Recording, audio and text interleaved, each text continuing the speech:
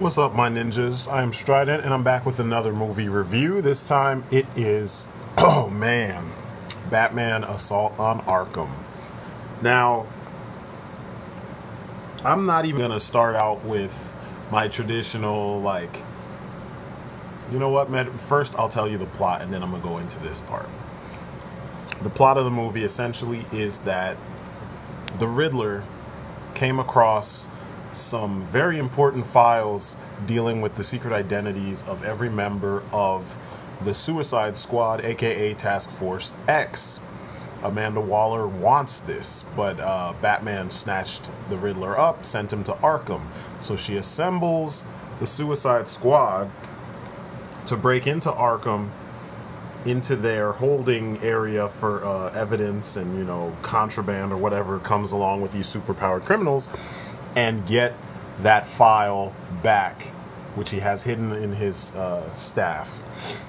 The Suicide Squad in this movie consists of Deadshot, who is kind of the de facto leader somehow, Harley Quinn, Black Spider, Killer Shark, Killer Frost, and Captain Boomerang. There's KG Beast is in there in the beginning, but he gets killed. So throughout this story, essentially, the movie is kind of directed in a wannabe Guy Ritchie style, because it's a heist film in some kind of way, if you think about it. You know, they're trying to you assemble a team of villains, they have to work with other villains, and normally they probably wouldn't be working together, and then they have to break into the asylum and, you know, steal something and get out. Meanwhile, Batman, who is figuring out all these parts and who's dealing with a lot of other stuff that's going on, is going to try to stop all these things from happening. The whole movie is set in the Arkham universe, the Arkham video game universe. So the style of many of the designs, many of them, not all of them, like Batman looks like the Arkham City version, except he has fucked up eyes. It's really weird. He's got these little gray, he's got whited out eyes, but then he's got these little gray pupils. I'm like, why didn't you just make them all white? It's animation. He looks weird when you see him sometimes, like in the face. The film was directed by Jay Oliver and Ethan Spalding. Jay Oliver has directed awesome films like The Dark Knight Returns 1 and 2 and Flashpoint. Ethan Spalding directed that mess of a film that was Son of Batman. The movie was written by Heath Corson, who I have no idea. I didn't have time to research him. But it seems like Ethan Spalding was the weakest link. I'm pretty damn sure. This movie, the big problem with the movie is this. Even though you have a great director, because Jay Oliver by himself, he doesn't need a co-director. The man understands action better than a lot of the other guys in the industry. He usually picks a really cool team of, you know, character designers and storyboard artists to work with. Or if he doesn't pick them, he usually makes them work. I don't know how else to put it. But his direction is usually sound. I think this other Ethan Spalding somehow changed this, or whatever the producers wanted changed this. If you make a film set in a very established universe, the Arkhamverse is dark, the Arkhamverse has its own musical style to it, the Arkhamverse is not a Guy Ritchie movie. Why would you take a very solidified universe and then give it another style? You feel me? It's already established how the Arkhamverse works. You can look at every single game that's been out. There's a decent amount of them for you to see this shit. The grime was missing from Arkham. You know, the dirt and grime and the, like, filth that is the Arkhamverse was missing. A lot of the designs were too clean and too slick, you know? Then the directorial style of the film itself was, there were all these little quirky things that would have fit in a world. Like, if you directed Arrow like a Guy Ritchie film, it'd be okay because we haven't established. I mean, now we have, but I'm saying, like, if that's how it had started out, we'd be like, okay, that would fit with Ali and the type of world he's in. But Arrow has that Nolan light kind of style. So if you were to now turn around and direct Arrow like a Guy Ritchie film, people would be like, what the fuck, this isn't Arrow. You get what I'm saying? You don't take something with an established style, a very specific established style, and then try to make that take a backseat for a new style. It's just stupid. So while watching this film, you're hearing blaring generic techno music, and the music in this film also is a crime because a lot of the music sucks ass. Not to mention, besides Conroy, I forgot who it is that's voicing Harley Quinn, whoever she is, she's really good. I think she's the same one that voiced her on the episode of Arrow that she showed up on.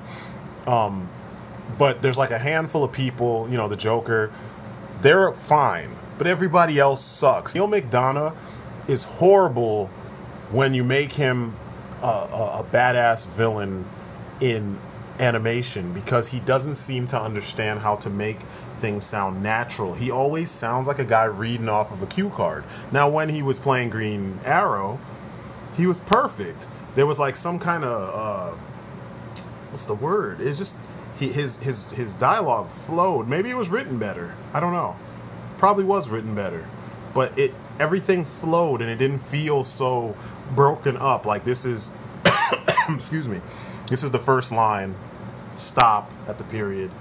Wait, you know, a couple seconds, then deliver the rest of the line. You know, he'd be arguing with people, but the lines would be delivered in a very robotic kind of way, and it just didn't feel natural. And, you know, if you watched JLU, freaking Michael Rosenbaum was the voice of Deadshot, and he imitated Kevin Spacey, and it was fucking perfect. All you have to do is watch the episode called Task Force X. That is Floyd.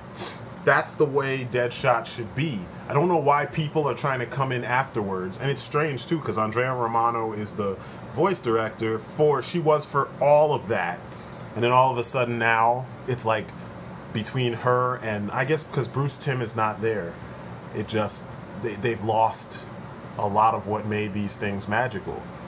I mean, there hasn't been a good animated DC DC animated universe film since Flashpoint.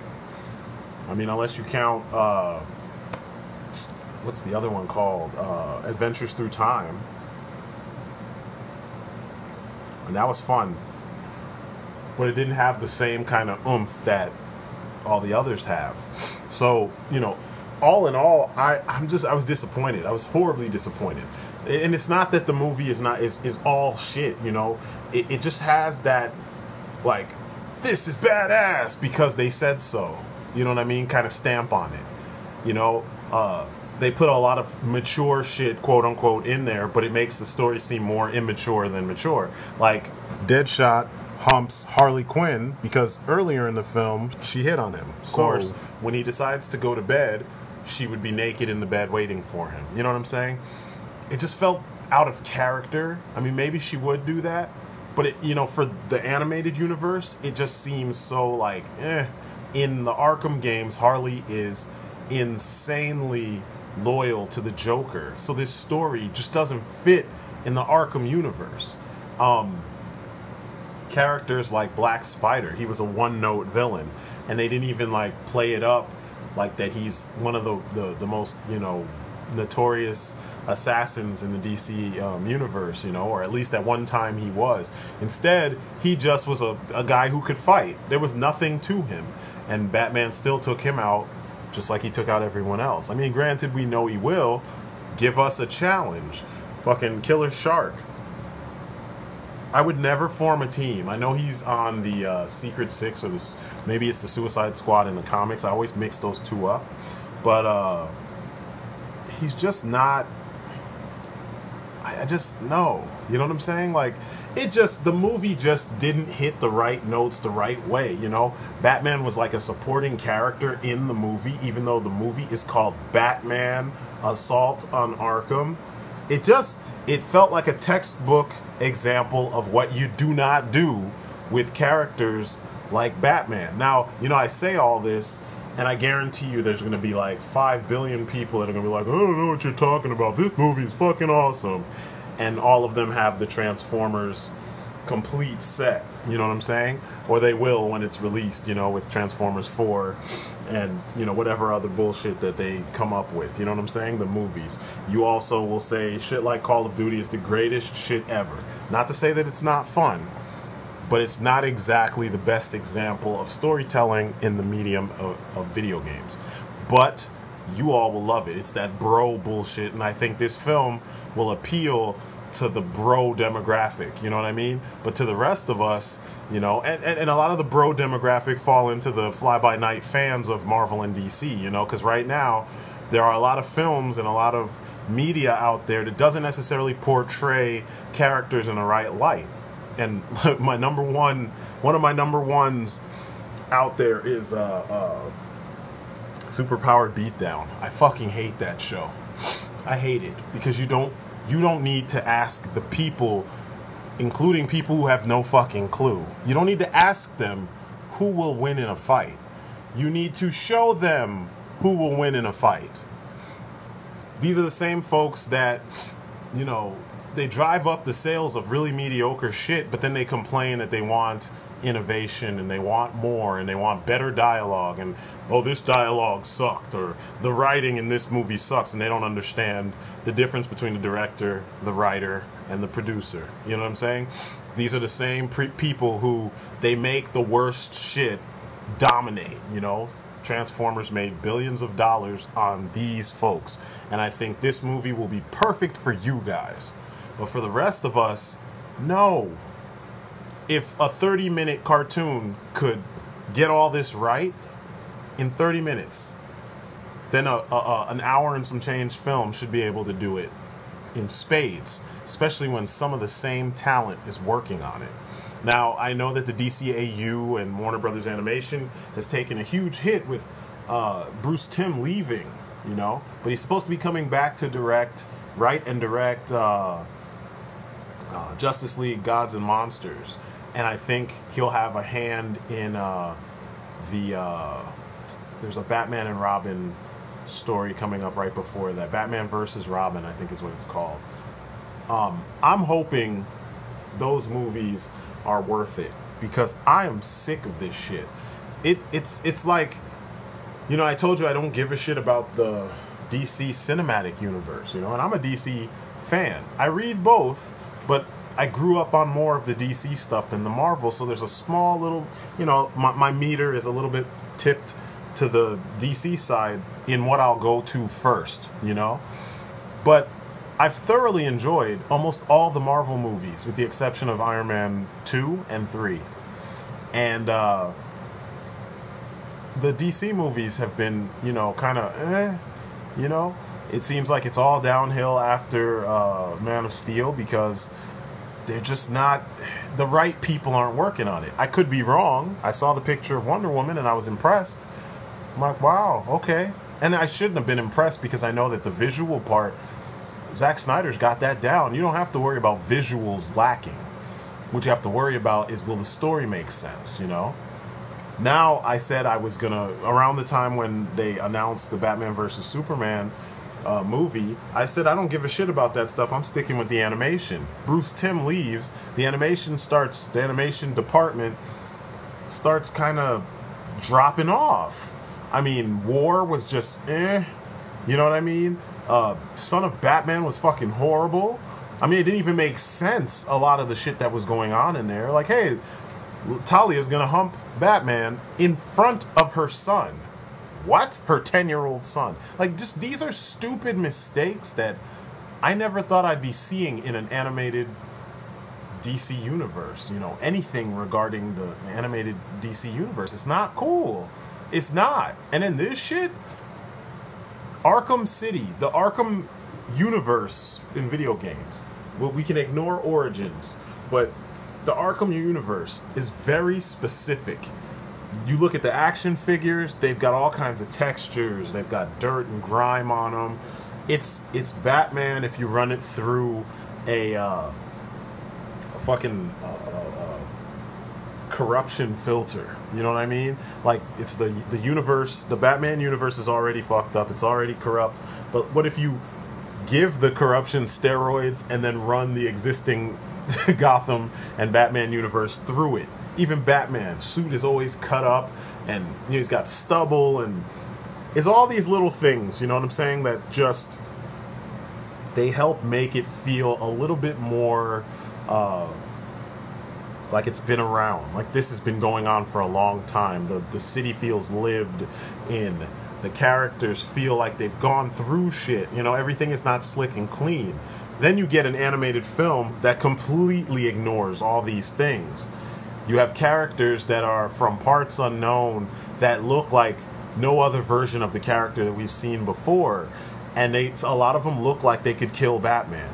And then in this, that's not the feeling that you get from these characters. I mean, you pulled Killer Frost out of DC's ass, and then they didn't even redesign her in a way that would match the Arkham verse. Even the version of Killer Frost that's in Injustice actually looks like it could work in the Arkham verse. There were just too many weird generalized design elements that did not fit the general aesthetic of the Arkham verse. That's me being really 100% character designer, art field experience. I'm just breaking it down. They missed the fucking mark with the visual style of the film if you're supposed to be imitating the Arkhamverse. Pluses. The biggest plus was that Amanda Waller was there, and it was the fat, old school Amanda Waller, voiced by CCH Pounder. I love that, because that's what made her a unique character, is that she wasn't beautiful and then, you know, trim with this perfect hourglass shape, just like every other girl in animation, just about, or every other superheroic female. She's this imposing woman of stature, and you're supposed to be like, shit, she's fat, she's mean as hell, but you gotta respect her because she commands that. They got that. I'll give them that. Batman was voiced by Kevin Conroy. That's always a plus, and the animation in the fights was fucking amazing. I gotta give him props for that. The action was really well done.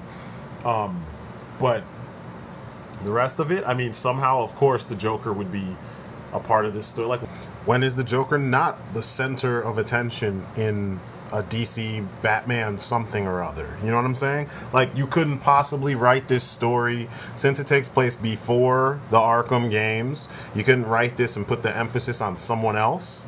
I mean, seriously. When I saw that it was being, I first heard that it was being announced, I just wasn't really impressed with what I saw. I was like, you know, whatever, You just wait and see it. Now it came out. My hunch was right. This movie was not, it wasn't a good movie. I mean, granted, if you wait for the next action sequence, you'll enjoy it on that level, the same way we enjoy some old kung fu movies. But in comparison to all the animated stuff that's come beforehand, you know, from Mask of the Phantasm to Flashpoint Paradox, this movie is garbage, you know? So I'm not going to recommend it. I know others will say, oh, it was fun, I enjoyed it, because they're not looking at it with the same kind of critical eye I am. But what's the point of a review if you're not going to look at the subject with a critical eye? Tell me that. Riddle me this, you know? So anyway, that's my story, and I'm sticking to it. The movie seemed like it sucked donkey balls. A lot of things felt very, you know, just taped together. It didn't feel like a very well thought out plot that actually had intricate pieces that would make things work the way they should. There were aspects of people's personalities that were done right, which means somebody in the crew understood what the characters are supposed to act like. But overall, the movie is a missed step with the most important things. It doesn't feel like it takes place in the Arkham City universe that I spent umpteen hours in. Shit, I'm replaying Arkham City right now. I've been playing it for, like, slowly, trying to take in everything for the last month and some change. Maybe 2 months, about a month and a half. And this does not feel like the same Arkham that I was in. I mean, there's parts you see when they show you these far shots, you see things that you've seen in the game, but from far away you see it. When you get up close, it just doesn't feel the same, you know? So, whatever. Anyway, I'm strident. Like I said, this is my story. I'm sticking to it. Don't really waste your time on this one. I guess I will see you on the next video. Peace outside.